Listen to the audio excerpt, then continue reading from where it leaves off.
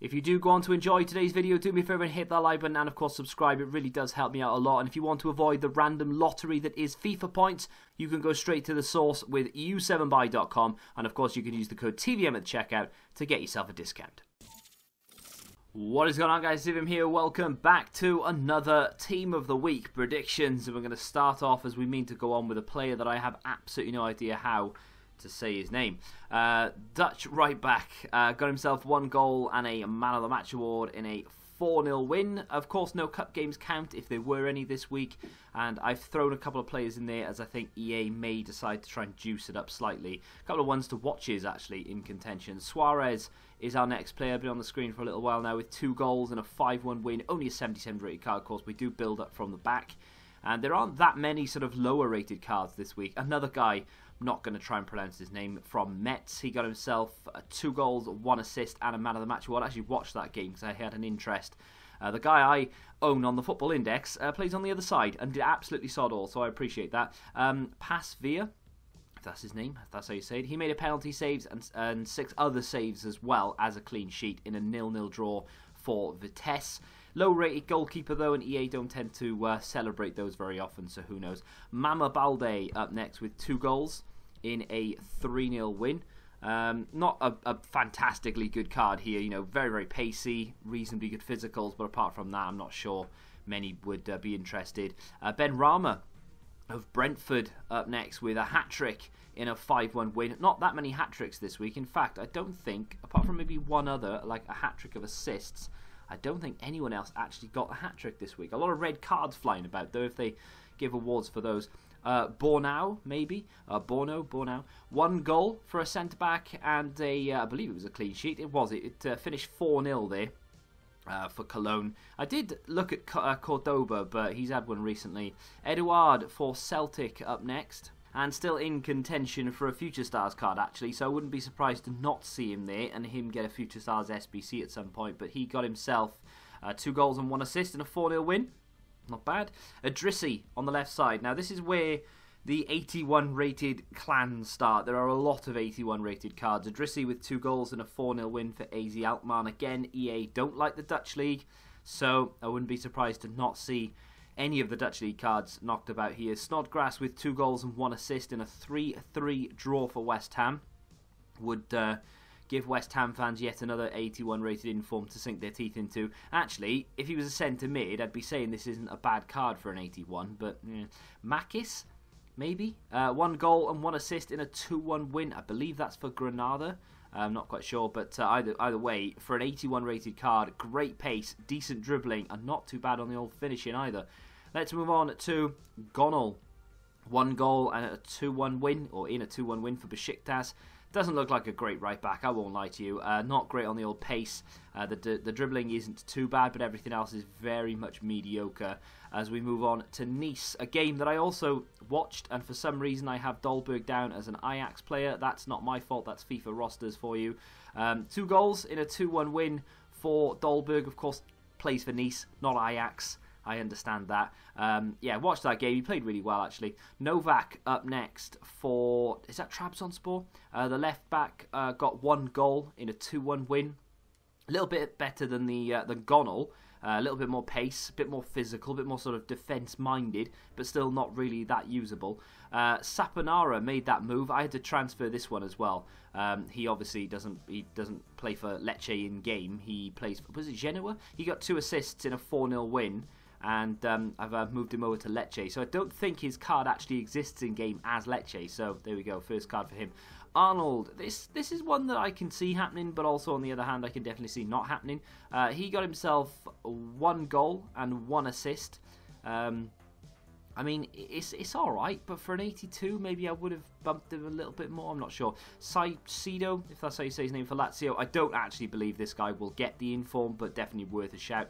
2 goals and a 5-1 win. They absolutely smashed Spal in the first half. I think it was 4-0, and Immobile went on a bit of a rampage, and we'll talk about that later on.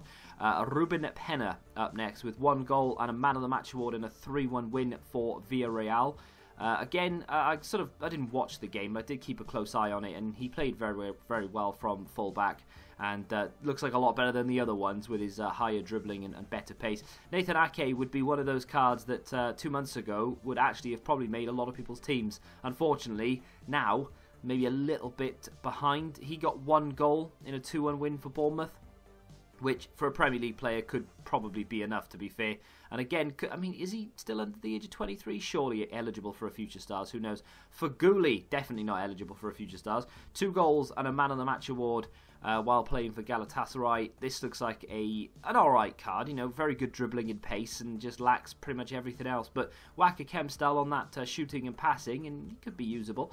Let's move on to Mina, another in form for the Colombian centre-back. He got 2 goals, I think, in 3 minutes for Everton to make it. Well, they finished 3-2. I don't think he scored the.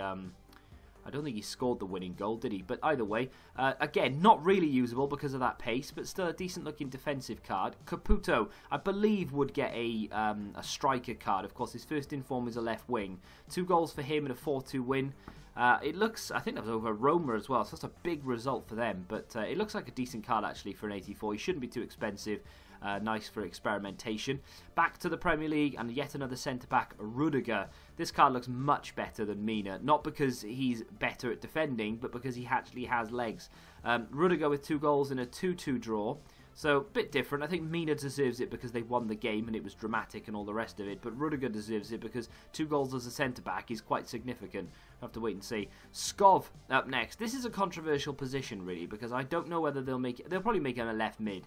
And if they do, then it becomes a much more usable card. But he did technically play left wing back. 1 goal for him in a 2-1 win. EA really need to sort this out in FIFA 21 because there needs to be a way to convert left wing backs to left mids. Just has to be. Sarabia, don't know if you remember, right at the beginning of the year, EA gave him ones to watch card. Ever since then, he's done literally nothing. 1 goal and 1 assist for him. I say that, I'm lying. There was 1 week where he got like 2 goals, 1 assist, and they gave it to someone else. So let's hope this time EA rectify that situation and give him the inform that he's deserved for quite a while. Sancho, 1 goal, 1 assist. Is that enough for the prodigy? I don't know.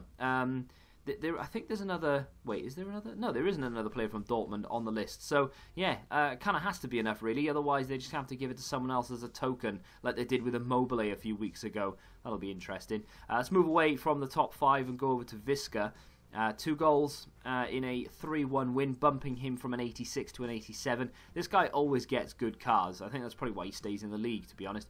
He gets really good cards. He goes extremely high rated, and no one ever uses him, and he tends to cost around 20k. But still, a decent card. Roberto Firmino, and in fact, there are 2 players from Liverpool. Potentially could have been 3, but Jordan Henderson, of course, is already in form this week. Firmino with a hat-trick of assists in a 4-0 win. 2 of them, in particular, were very good assists as well, very creative. The first one stands out. But yeah, looks like a decent card. Moving on to yet another ones to watch. And of course, Romelu Lukaku, 2 goals and a Man of the Match award in Inter's 2-0 win. I'm not saying this card is usable because, again, it just doesn't have any dribbling. He's not the quickest of players, so I'm sure fans of Inter would want to use him, but anyone outside of that probably wouldn't be that interested. But still, I think he's done enough to get one, so holders, beware. Immobile, he's done enough. 2 goals and 1 assist in a 5-1 win. I would argue that he is on the level with Lewandowski in world football. I think both of those are the 2 best strikers in the world right now. They are absolutely relentless. I look and I see Lazio scored, and instantly I know it's Immobile. He made me so much money yesterday as well. So yeah, I big up Immobile. You deserve the inform. 2 Premier League players to speak of now to end things off. Hugo Lloris, back from injury, made a penalty save, picked up 5 saves as well against Manchester City, kept the clean sheet, and Tottenham literally handed Liverpool the title. Let's be honest, they'd won it anyway, in a 2-0 win. I think you kind of have to give it to Lloris there. There is another player worth mentioning, though, I suppose, and just because of his new transfer, Bergwijn. He got the opening goal. I think he went off injured, actually, but he got the opening goal. I wouldn't be surprised to see him in form, but I know that they will be looking for goalkeepers because there aren't that many high-rated ones who did anything significant. So Lloris, in my opinion, will make it. And finally, worth a mention, but I think it'll probably go to Roberto Firmino, Mo Salah with 2 goals in that 4-0 win over Southampton.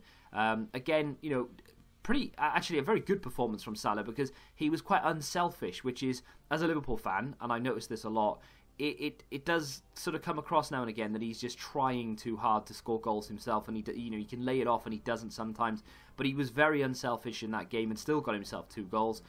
So yeah, I wouldn't mind this, and of course he does have a headliner, but I do think it'll go to the hat-trick of assists in Roberto Firmino. But that brings us to the end of yet another Team of the Week predictions. There are a couple of decent cards in there, but nothing too crazy. So, in my opinion, they will probably throw in a few random high-rated cards just to get you to open packs that have done nothing in the real world of football. But we'll have a look at that on Wednesday. If you think I've left anybody out, feel free to let me know in the comments. If you have enjoyed the video, hit that like button, subscribe to the channel for you, and until the next time, goodbye. Football Index. The game changed. Download the app now.